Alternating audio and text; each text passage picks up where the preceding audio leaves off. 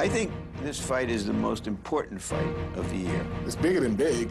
It's huge because we're looking at a possible changing of the guard. Jermain Taylor is the biggest, strongest, fastest middleweight I've ever seen. It is hard to imagine that you could pack more into an 160-pound package. The hard part is not going to be me beating Bernard. The hard part's going to be me holding on to the belts for as long as he did. Jermain Taylor is young, strong, but I refuse to lose to a guy that lives in Arkansas. I'm a Philadelphia guy. Bernard Hopkins is cagey, slick. He can also be very mean. There are times, if you piss him off, where he can actually revert to being that thug, that guy who's in jail. He wants revenge for various reasons, and he wants vindication. He wants to prove that people were wrong about him. I describe Jermain Taylor as a guy that's in school and still learning. I'm here to say, well, here's the test. See, can you pass it? Bernard will do whatever Bernard has to do to win. Will Jermain Taylor do that? We don't know. He has never been in that situation. But he has to be absolutely evil.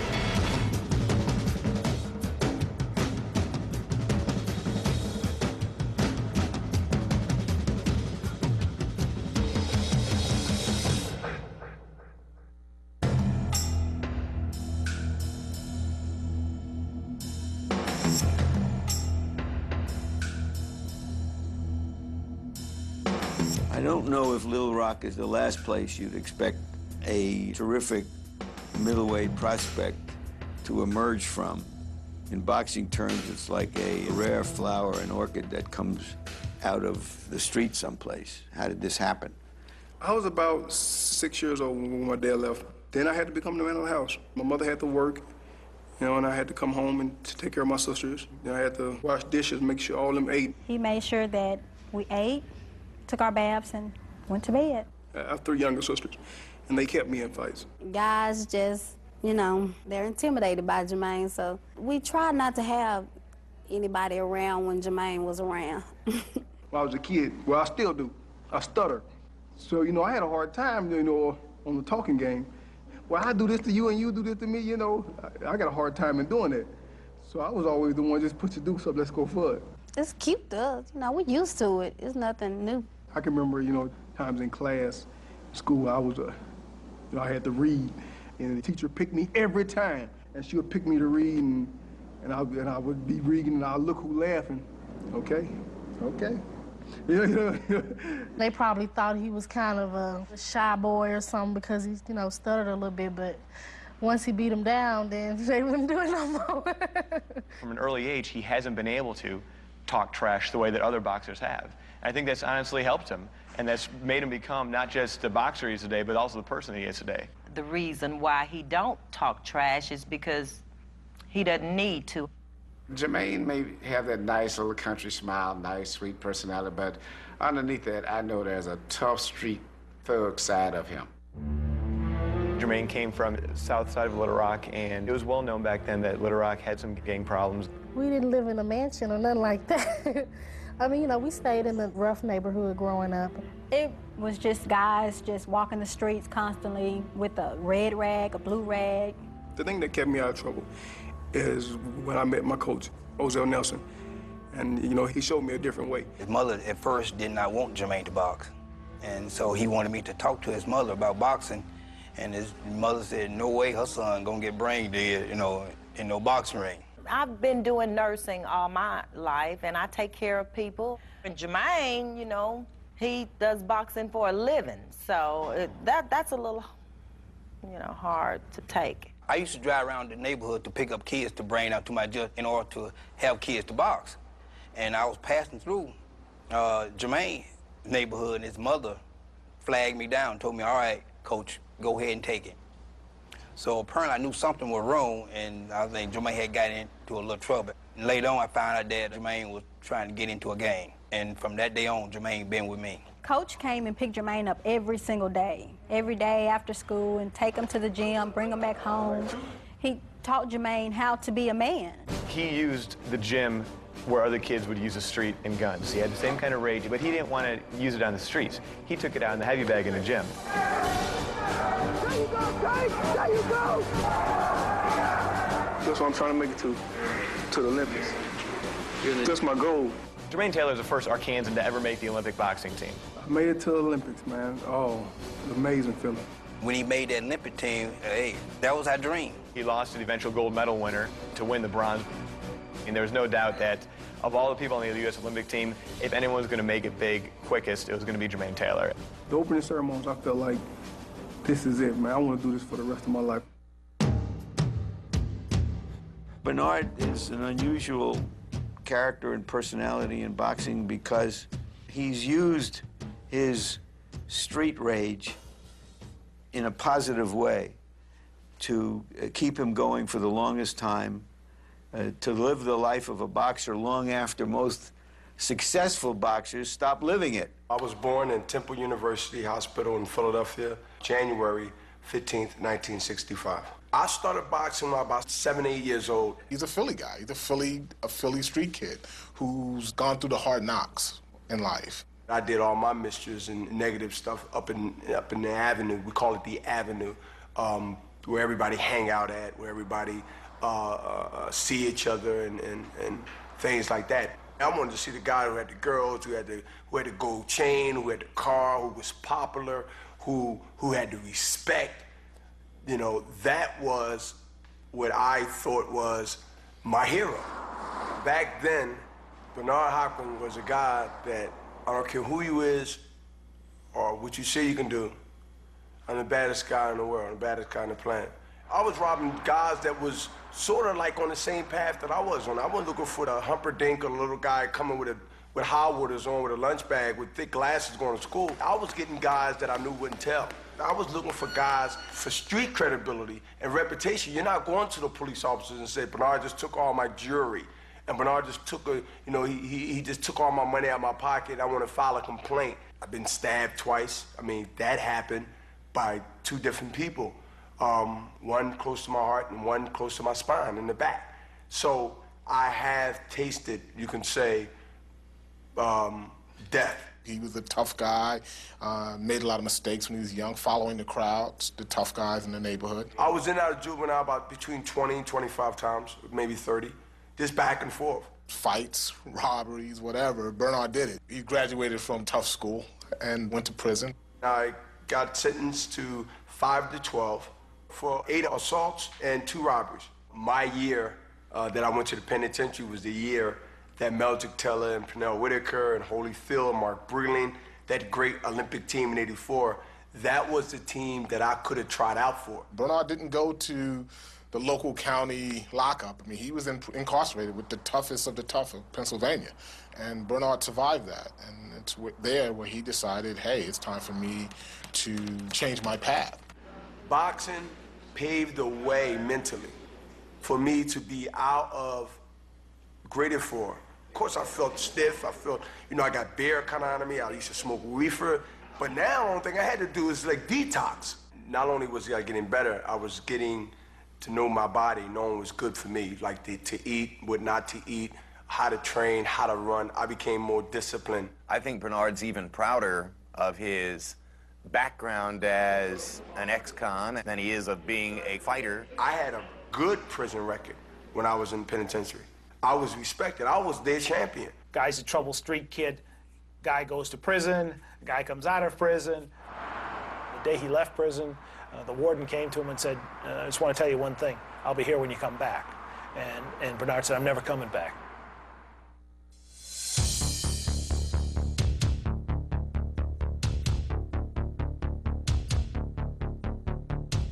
I think the fact that Jermain Taylor had a good amateur background was very important. So he's very well prepared from his foundation. And then he still has a little arrogance, cockiness about him. You have to watch very careful to see it. The guy's had 23 fights. He's never lost a round. Every single round he gets better and better and better. He's not just winning conservative decisions. He's throwing hooks and knocking people out. He's the biggest, strongest, fastest middleweight I've ever seen. It is hard to imagine that you could pack more into an 160-pound package than Jermain Taylor has in his body. Jermain Taylor is a kid who has a good style, good left jab, good intensity, and surprisingly has made good adjustments in the fights that I have saw him in. When he fought Raul Marquez was bending at angles, being southpaw, and much experience.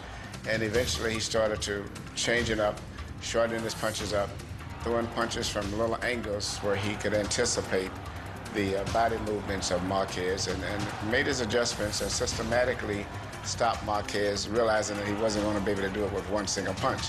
So he systematically broke him down and adjusted to his style, and I was very impressed with that. Joppy was an aging fighter that was past his prime. Jermain exploited that from the first round on and just beat up Joppy's face. He took his time, went to the body, and he dropped Joppy with a left hook. I don't know that Jermain Taylor fully realizes how much this is an audition for a possible fight for Bernard Hopkins should he win later tonight. He landed 2 or 3 solid shots, and he jumped on the guy, and he rallied off about 8 or 9 shots. And he was hitting the kid so fast and so hard that the kid couldn't drop. He's had a lot of fights like that. He has walked through everyone, but let's look at who he's walked through. He hasn't fought very many middleweights. He's fought basically welterweights who've moved up, junior middleweights who've moved up. He did fight William Joppy, the best name, the most impressive name on his resume, but Joppy at that point was a beaten fighter. That's the only pure, true middleweight test that he's had, which is why he's going to have a tough time with Hopkins. The difference in quality of opposition is, for a fight of this magnitude, is so huge that I'm not sure Jermain can overcome that.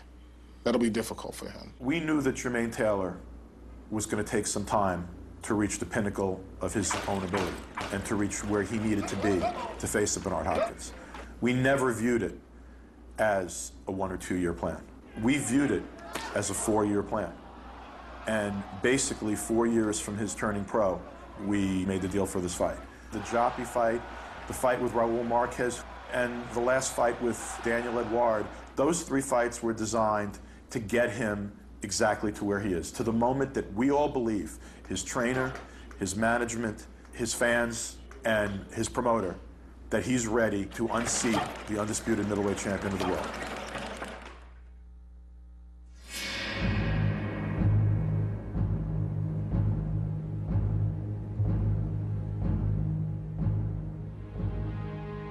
I'm working at a roofing union called Rizzo Roofing. We replace old roofs with new roofs, and we build the ones that really are tore up or messed up. You know, breathing this black smoke coming out of a big kettle that's burning tar. I got paid like $300 a week. I worked, got my money, and then I started easing into the gym because I ran into a person that worked at the roofing union that started talking about boxing. And that's where boxing started coming into play. The Philly fighter, in essence, it's somebody who's come out of probably the most competitive, the most heavily populated, the most intense American laboratory for the sport. Bernard has an enormous reverence for all of that. I lost my first pro fight in '88, met Bowie Fischer at the end of 1990. Bowie is my trainer for 18 years now. And I've been listening and learning. He was a tough guy, knew how to fight, he wanted to fight, but some things that he had to learn and had to sharpen his skills on, I like to think that I helped him in that department. I lost one fight with Bowie, and that's it. The thing with Bernard Hopkins is he appears to have no bad habits. He has never lost sight of the fact, most importantly, that he is a fighter. He's not a singer, he's not a dancer, he's not an actor, he's not a wannabe anything, except he'd like to be considered the greatest middleweight of all time. I think his professional career has been a series of vindications for him. He's always been trying to prove first that he could stay out of jail, and then that he could be a successful fighter and he could become a champion. It's all about proving himself and getting revenge. Hopkins imposing his will and his skill. Everything he does in the ring is for the purpose of winning the fight. That's a longer, harder road to respect than the bond that a fighter generates with the audience if he fights in a crowd-pleasing style. You might have to see Bernard Hopkins 8, 9, 10 times before you fully appreciate the genius of what you're watching. The Felix Trinidad fight is really the fight that lifted Bernard Hopkins. The Trinidad fight was big because they never gave me a chance to win. They never thought that I can beat him. They thought that Trinidad was a guy that was unbeatable. And not only did I predict, and not only did I boldly tell the world that I will either knock him out, punish him, or his father will rescue him and save him. All three of those things happened. Took Trinidad to school, and that was masterful. After beating Trinidad, it was basically 4 years before he had another major fight, which is pretty amazing. People thought he sabotaged his career because he managed himself. He turned down a fight with Roy Jones because the money wasn't right for him. I don't think you can really say that Bernard Hopkins sabotaged his own career by his single-mindedness, his determination to battle the establishment of boxing, managers, promoters, sanctioning bodies, refused to tie himself up with the big-time promoters, and so on. Maybe the argument can be made that he might have made a little bit more money. I don't even know if that would be true. But in terms of his success as a prize fighter, at the end of the day, he made his point. He proved his point. They said I was a fool. They said I was mismanaging myself. They said I was an idiot. Bernard Hopkins is talking the same way now, with 4 belts later, 5, 10 years later, 20 defenses later. So the ones that criticize me for making bad decisions, the ones that criticize me for being a bad manager this year in Las Vegas, the Boxing Association of America Award, the most prestigious award you can get other than Fighter of the Year and Trainer of the Year. They gave me Manager of the Year. I think that Bernard is rather proud of the fact that he's done it his way, and in some ways, doing it in his own style has made Bernard have to wait much longer to get to the Holy Grail. But he got there with help from Oscar De La Hoya.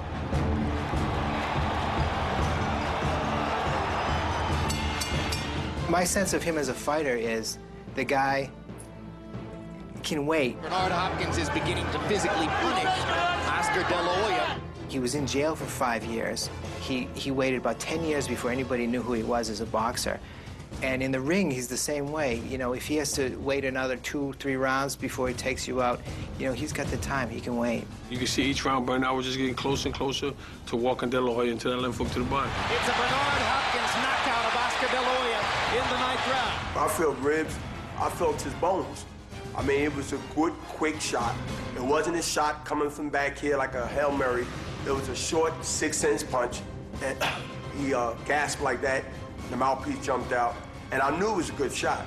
I knew it was a good shot. And I know for a fact that De La Hoya, if he would have got up in time, he couldn't have continued. The undisputed middleweight champion of the world, Bernard, the Executioner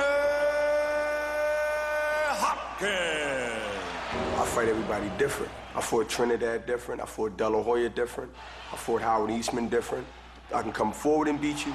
I can go backwards and beat you. I can go side to side and beat you. Or I can bite down on my mouthpiece and say, come on, mano a mano. He's one of the best middleweights that ever lived.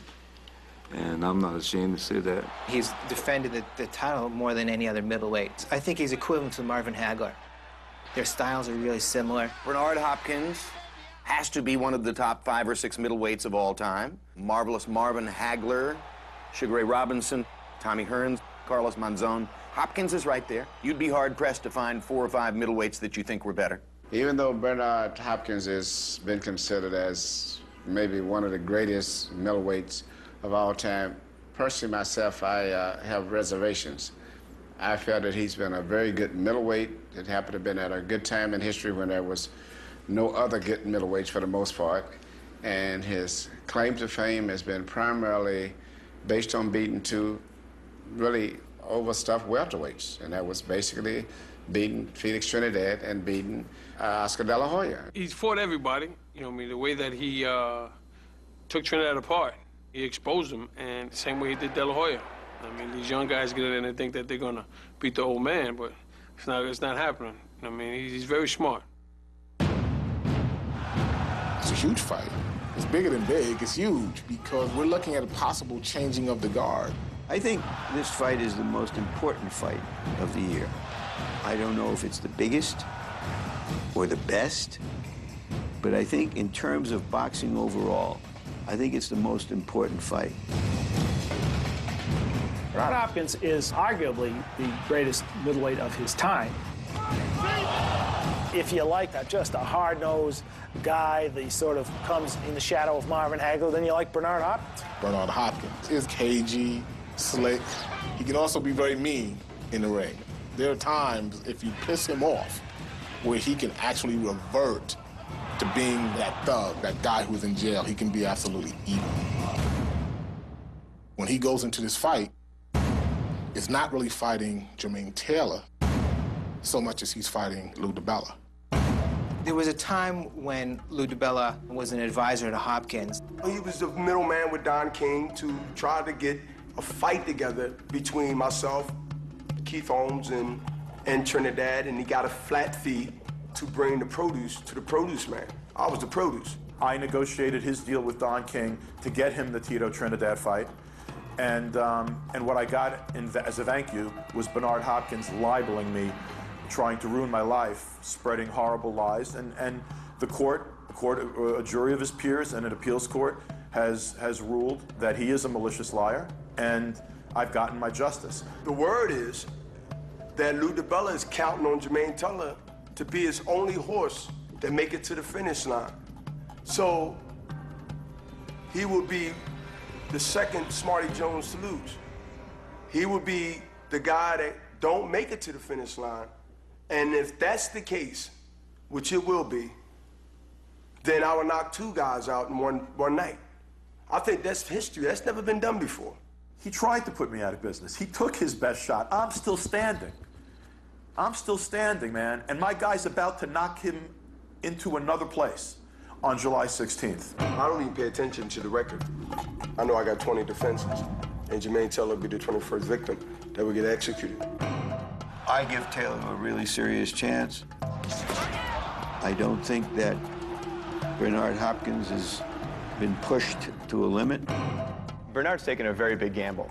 It was going to be one of his last fights of his career, and to fight somebody as promising as Taylor, as young, strong, and quick as Taylor, and as hungry as Taylor, it certainly is a very big risk for Bernard. Jermain Taylor's chance to beat Bernard Hopkins is to physically detonate him. He has a laser jab, just a spectacular, stinging, sharp jab. It's the kind of weapon which might enable him to force Hopkins to fight. That's been a problem for all of Hopkins' previous opponents, is to try to get him out of his envelope and make him expend some energy. I think the fight with Jermain Taylor is going to be difficult for him to fight his style that he's been fighting recently. The left jab of Jermain Taylor is going to be a problem. And with all experienced veteran fighters, the punch that's the most effective against him is the left jab, because it's the shortest distance in the straight line. And most of the older fighters that I've saw throughout history usually had problems and often lost their titles to young fighters who had good left jabs. I'm strong in here. I'm fast in here. The hard part is not going to be me beating Bernard. The hard part's going to be me holding on to the belts for as long as he did. Jermain is going to get at Bernard with that jab, and Bernard is going to have to compete for 3 minutes of every round, and now we'll see if that 40-year-old body is truly irrational, as it seems to be. This guy here is looking to hurt you. This guy he's mean, and he will rip you apart. You ask yourself, how can a guy be so gentle and such a sweet kid outside these sliding doors come in here and just want to rip your heart right out of your chest? Bernard's legacy will be shattered if Jermain Taylor knocks him out. It's an incredible risk for a fighter like Bernard to be taking at this moment in his career, because just as I've ranked him among the top 5 or 6 middleweights of all time, I think if Jermain Taylor knocks him out, he's out of those rankings. It casts question on everything which has come before. You know, there's an old saying in boxing that every great champion has one more great fight left in him. This is the first time that Hopkins will be seriously challenged by a big, strong, young, true middleweight. So he'll have to